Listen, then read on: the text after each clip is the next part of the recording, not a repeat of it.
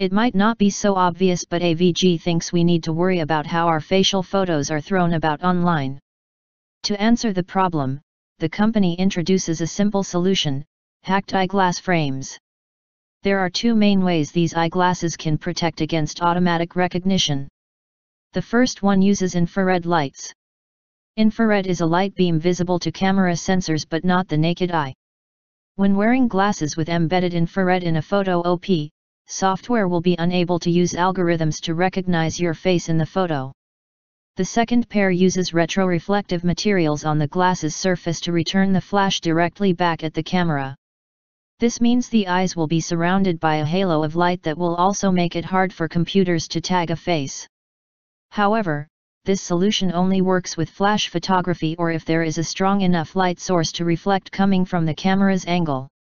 AVG, a leading computer security company, has introduced the devices at PepCom in Barcelona.